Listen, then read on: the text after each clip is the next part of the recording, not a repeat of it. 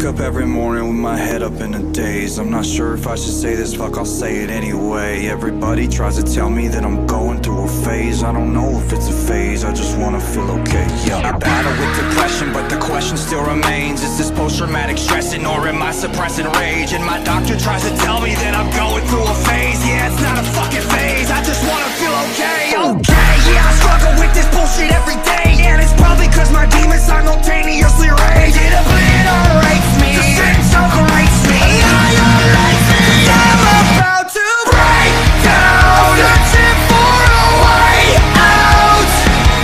I'm a liar, I'm a cheater, I'm a non-believer. I'm a popular monster. Break down, falling into love, now we're falling apart. I'm a popular monster.